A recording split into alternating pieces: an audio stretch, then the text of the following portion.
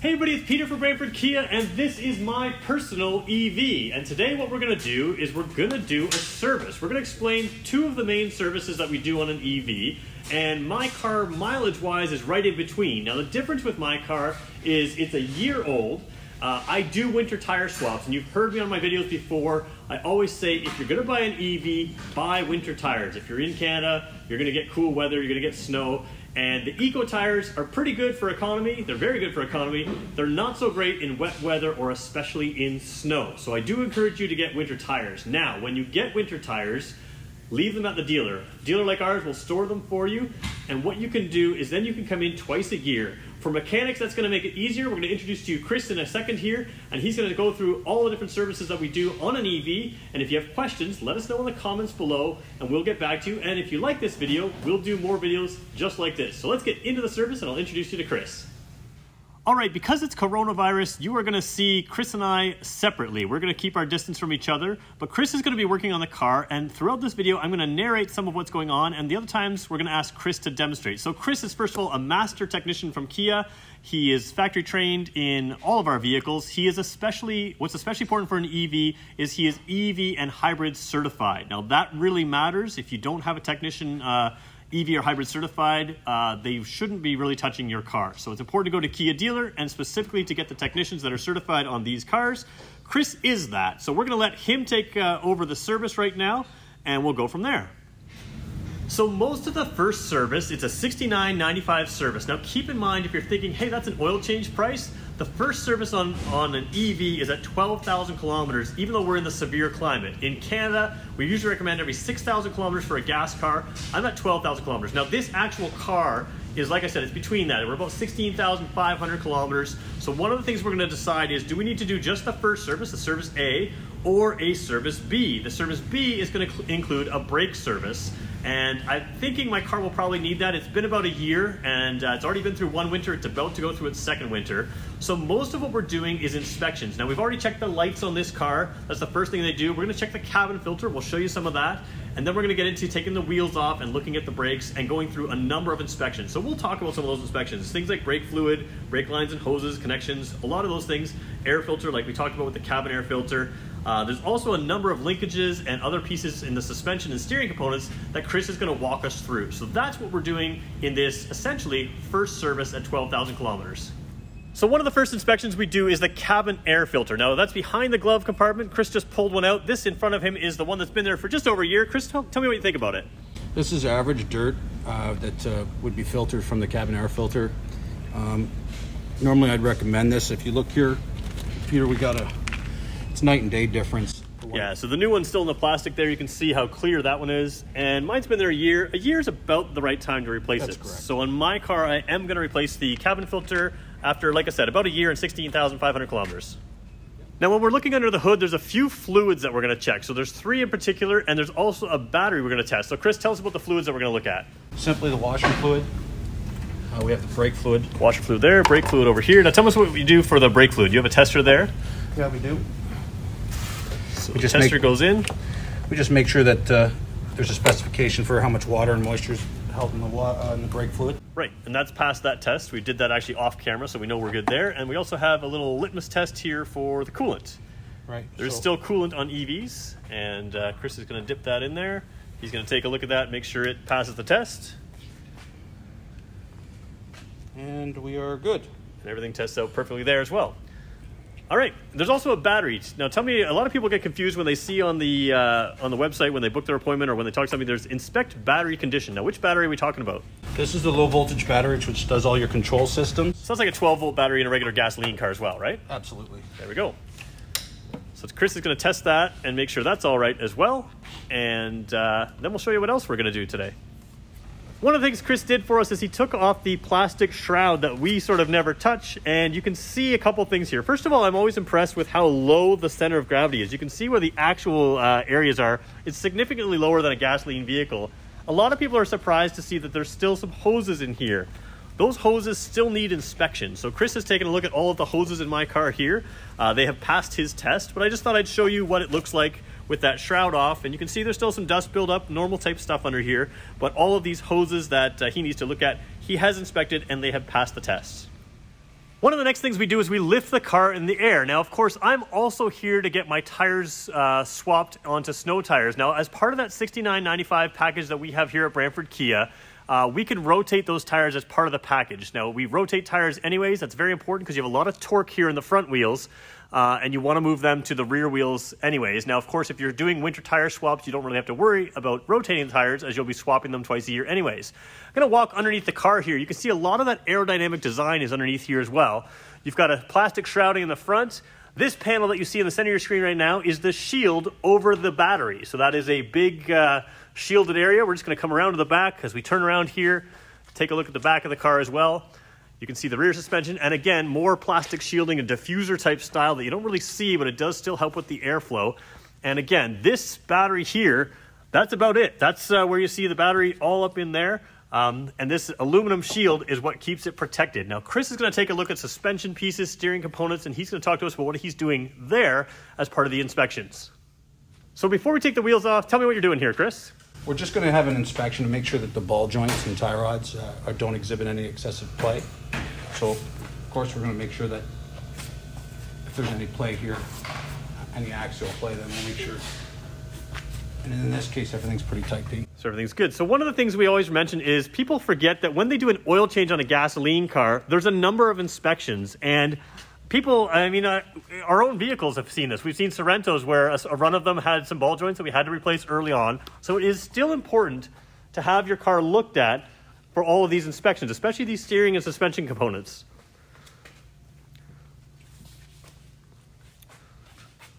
So as expected, we're not seeing anything out of the ordinary here, but that's one of the important things to do is get the car in the air and have a technician take a look at it. He knows what's normal and what's not normal, and he can tell very quickly.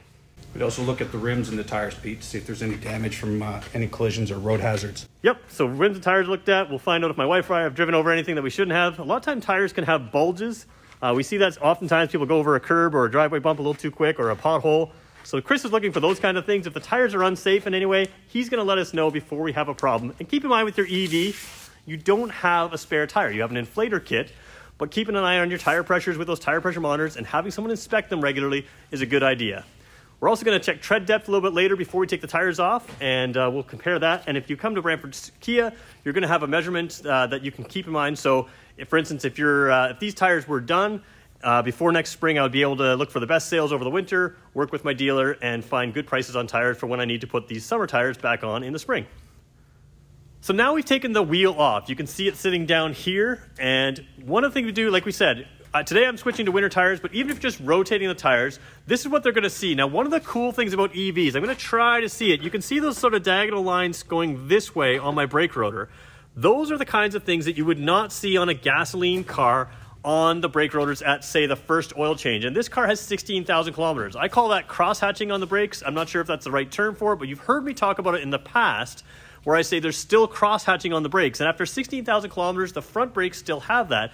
And that's because the front wheel brakes, which is what you see right here, actually aren't used that much on an EV. You have regenerative braking, which is the electric motor being used to brake the car on the front. Now, the rear brakes look a little bit different. As we come back here, you see a little bit more rust in there, a little bit more wear in there. Now, that's for a few reasons.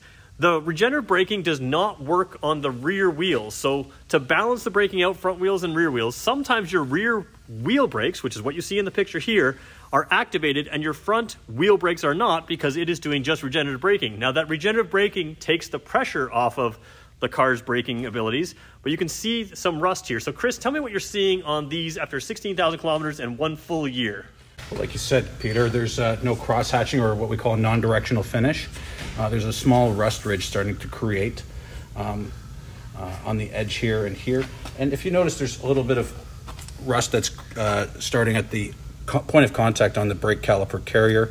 So those points would have to be lubricated and serviced. So one of the things we talk about with EVs, the most important thing is you want to do your brake services. And this is what we're talking about. So basically what these do is they grab and release. And they grab with thousands of pounds of pressure, but they don't release with that much pressure. And you can go, you know, without my Kia badge on, I can say you can go many, many, many kilometers. I can't list a number, but it's certainly much more than a gasoline car, in theory, on an electric car. Now, if you don't get them serviced, you will find that you have premature brake wear. And premature brake wear is a waste of money on an EV. So in this service, I came in at that $69 service, $69.95, but Chris is recommending a brake service, and I agree with him. I'm going to do that. And so the way it works is Chris recommends to the service advisor. The service advisor would come talk to me, the customer, and say, this is what our technician recommends, and this is why. And then you would have a decision to make. Now, I'm telling you, if you're an EV owner, this is the kind of thing you're going to want to do every 24,000 kilometers or every year. Now, my car's only at 16.5 or so, 16,500 kilometers, but it's definitely time to do that. And especially the first brake service is important because there's not as much lube from the factory as Chris is going to put on there. So we're going to see some of that in a second here, but that is something I'm going to do. And that moves us from the $69 service to the $311 service. What does that include? Basically, I'm doing that cabin air filter, which is part of that $311 service, and I'm doing the brake service in addition to all the inspections. So I'm doing the 1-year service, which we recommend because of the 1 year and because of exactly what you're seeing right here. A couple of the other things Chris is going to check while he's in here is you can see there's a whole bunch of components in here. These are the brake lines over here. We have to make sure that they're all still where they're supposed to be. Those things can get dislodged by driving over something on the highway. You may not even notice that or forget about it, but Chris is going to be able to see the drive boots, the drive line there.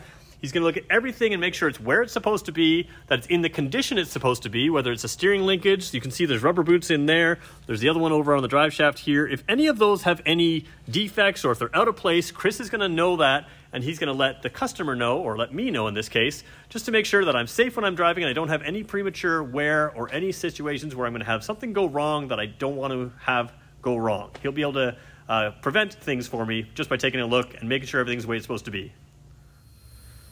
All right, so now Chris has done the brake service on the rear wheel here. So Chris, tell me what I see. Now, first thing I'm going to notice is I see a lot of lubrication in there. Tell me about that. Correct. If you see, this point is already cleaned up and well lubricated so that the pads can freely move as they are, as well as the pins Just here. So we're clear, because I'm a layman here, these pads are moving in and out through there, right? So that's a pivot, that's a sliding point kind of thing? That's exactly it. Perfect, okay. So if they have to be able to slide freely, as well as the pins for the carrier of the caliper. We also get rid of any of the rust ridge and clean the hub face. Right, so on here there was a lot more of a ridge before. It may be hard to see on camera, but you can see in person the real difference there. Now tell me what happens if someone doesn't do the maintenance. I know you've got some examples here. These aren't necessarily from an EV, but Chris is going to look at measurements first. So what he's doing is he's got a brake measurement tool. Yeah, so Peter, you have 8mm on your brakes, which is in great condition. They start around 10 to 12. What we have here is some worn brakes. So 2 mil, as you see here, that's worn just at or below safety specs. So just so I'm looking at it clear, because it's sometimes harder to see on camera, right here in this area is the area that is just the holder, or what we call that the brake pad backing. Brake pad backing, and then you can see the pad material above that. Sometimes it's hard to see on camera, so I just want to show you what you're seeing there. That's correct. And this one here, it actually has quite a bit of material, but if you see that gap there, Peter, yep, that crack there, it's actually separating from due to heat and lack of maintenance. Right, so heat is the one big thing. We'll talk about that in 1 second, but show me the last pad.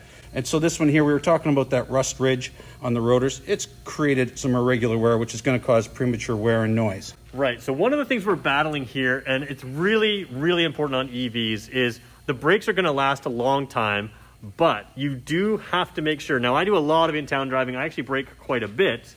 You have to make sure that these are sliding, because the heat is really your enemy, especially on an EV. They're going to wear slower than a gasoline car, but if they don't get the lubrication, they can stick on.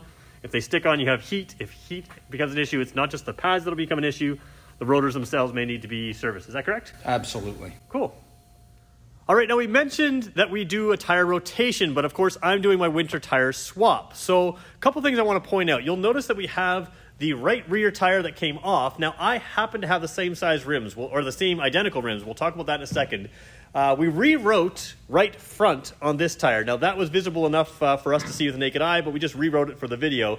You want to make sure that you're labeling your tires when they come off, and the way we label it is the tire is, the right rear tire was on the right rear of the car. So the technician's going to know in the spring where that tire came from, not where it's going, but where it came from.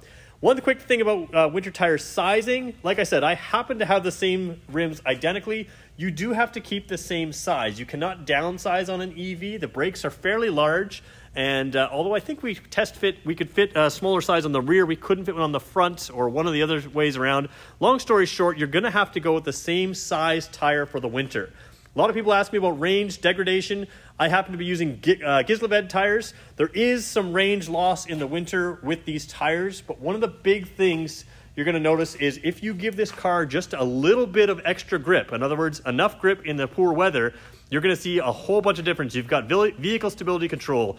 You've got an electric motor that can react instantly with very little momentum. Your traction control works very good, and your ABS on all four wheels. There's sensors on all four wheels. All of those things are going to keep this vehicle in line, but they require traction to do that. The Eco tires, the all-season Eco tires, they're perfectly fine for all season or for 3 seasons of the year. But when you start getting into the winter weather, especially anything that's a little bit slippery, you're going to see a huge benefit by switching to winter tires. So I strongly recommend winter tires, even though you're going to get a range loss.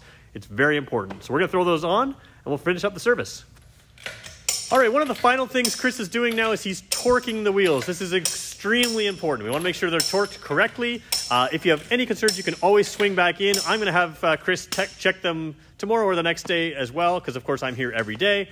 Couple things we didn't mention today. He's also checking the tire pressures. Just because you have tire pressure monitors, we want to make sure you check the tire pressures, or we, of course, will check the tire pressures correctly here. Tire pressure monitors don't work until the vehicle's moving, and at that point, the wheels may warm up a little bit. So Chris is making sure that the cold tire pressure is correct.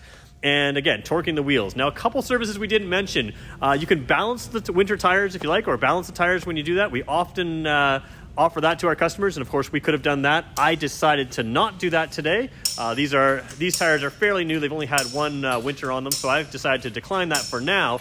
The other thing we do that is a really good value to customers is, we didn't put it in this video, we're going to do it in another video, the alignment rack we have here. We can put the car on this system and it laser measures to make sure that the wheels are all perfectly in line. They're not tilted one way or the other. They're not leaning in and out. They're not facing the wrong ways. It's something you can't see with your eye, but we can measure to the 10th of a degree, actually to the 100th of a degree, I believe we can measure.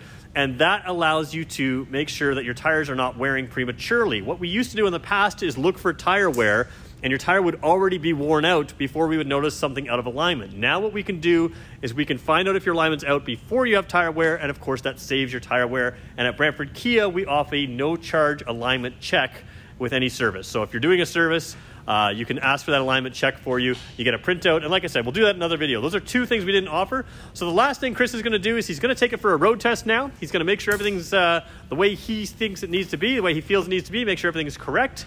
And then he's going to hand the keys back to the service advisor. At that point, they will hand it to me. We'll settle up, and off we go. And that is your EV service.